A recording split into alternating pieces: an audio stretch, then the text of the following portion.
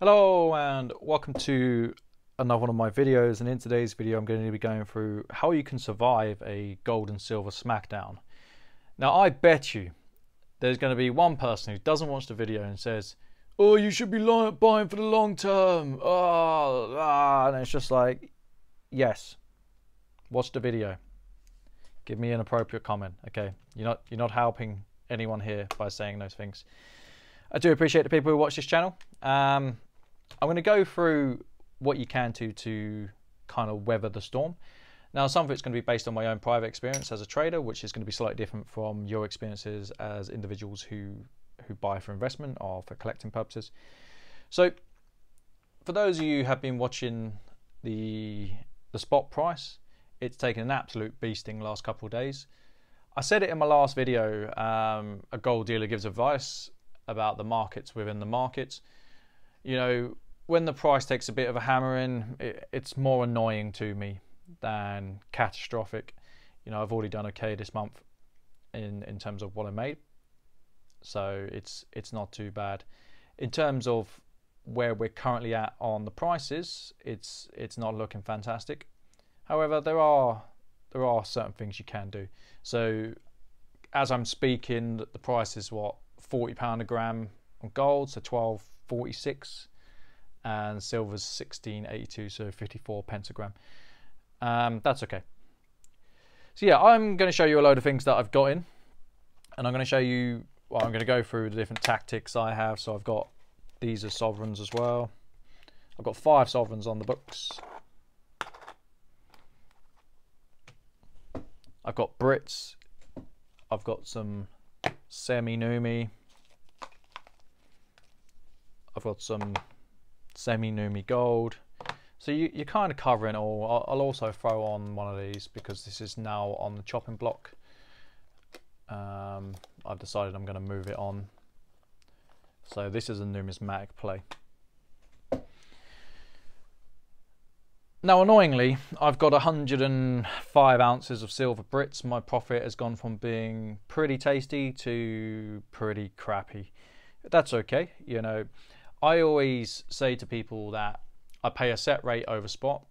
The reason is not to maximize my profit. The reason is to minimize my risk for times like this.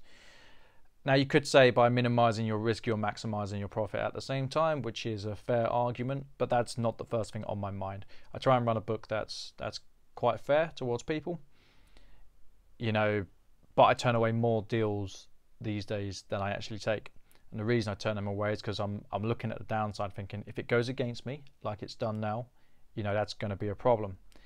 Now, I've got enough in reserve in terms of stock and also in terms of cash that I can just kind of maneuver in and out the market. When I spoke on my video the other day and I said when the market changes and spot drops and it goes from being a seller's market to a buyer's market, it's annoying for me. It's tedious because I have to kind of move the stock around again to become more profitable. Now, it does go in swings and roundabouts for me as well, so it's going to even out over time. There's going to be times where it's on the flip side where I've built up the reserves. Now, if I didn't build the reserves up, you could argue it's just coins in, coins out, and I don't have to worry about these things. However, with the model that I run, I think there's more money in it for me. Now, for you as an individual, you're going to be running several types of strategies. So if you're buying long term, buy the dip. Just buy the dip. You know, don't worry about it. You've probably got a paycheck coming in each month. You're going to be okay. You're going to have an average on whatever it is. These are more collectibles, more collectible stuff.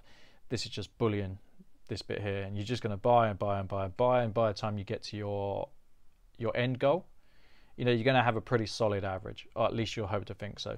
Now, statistically, like I've said, with inflation that is inset, it's inbuilt by governments wanting to kind of inflate the price of things by 2% a year, or at least that was the case when I was at school. It's not going to be a problem. Now, say you have to sell. Like, what are you going to do? Now, for me, it's easy. I've still got money loaded on these. I'm at a loss on these. I'm probably at a big profit on these. But I just need cash flow. It doesn't bother me. So I can literally take the small loss on these. I'll take them off the table. It doesn't matter because sovereigns come and go fairly consistently. Or I can work around, you know, I'm going to make money on these. I'm going to fire sell these in a minute. So I'm going to list these at 24 an ounce. It should be the cheapest on the market in terms of social media. I've got 105 ounces. That's going to put me at a £3 margin, or slightly under £3. It's going to cover me. I probably won't drop it anymore. I think there's going to be buyers. If there's not buyers for everything, that's okay. You know, I probably need 5k to trade around to move my position so they go from being in a bad position to a profitable position again. That's not to say that I'm going to make massive losses across the board. That just isn't the case. It's just I need to move it around and move it around quickly. I need the flexibility. For you guys, that's going to be completely different. If you've got a cash call and you've been building over time, the reality is you've seen these prices before. You would have seen cheaper prices before that as well. So you're going to do okay. Now, if you needed cash quick, you'd probably just go for the bullion. However, if you wanted to kind of not take a loss on some things, you'd go for this type of stuff. This type of stuff would have come out. You would have paid a fairly decent price. I'm going to ping these off for 50 quid. You probably didn't pay that when they came out. 2020, the chances are they come out late 2019. It would have been pre-pandemic. You know, before the COVID bump, you would have done okay. So you'd be able to sell these types of coins and be okay. These coins here, so these are temps. I'm just going to move these today as well. I've got too much stock on my books. Now, before I was listing these at 185 posted, which is, it's a fair price. You can pick them up slightly cheaper. You can pick them up for more money. It is a fair price. Now, you probably would have been able to pick these up if you've been in the game a while, maybe 150, 160. I remember buying these for even cheaper than that before I was a dealer. It can be done. So if you did have a cash call, these are something that you could move. So these are, I don't expect to drop the price on these as much in comparison to stuff like this. Now, in terms of this, I had this valued by another dealer. I sent him a message, said, look, my specialty area is not in numismatic coins. You're a dealer of numismatic coins. What do you value at? And he said, I think it's 100 to, I think it was 100 to 1200, I think he said, or 1100 to 1200.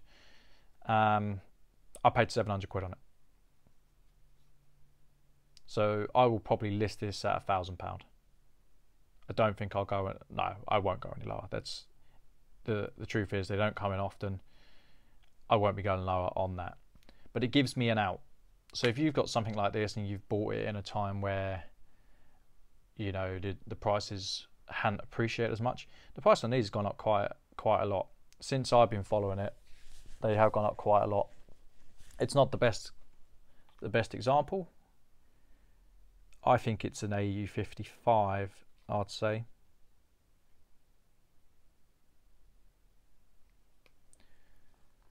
But as you can see, you've got multiple options, and it ties in with the Gold Dealer Gives Advice mini series that I've been putting together.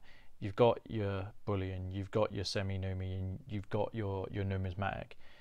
And the price drop is going to affect the prices on these completely. These are going to move a lot. These are going to be quite rigid in their pricing. They might move a little bit downwards. This here, it's still going to be a collectible coin.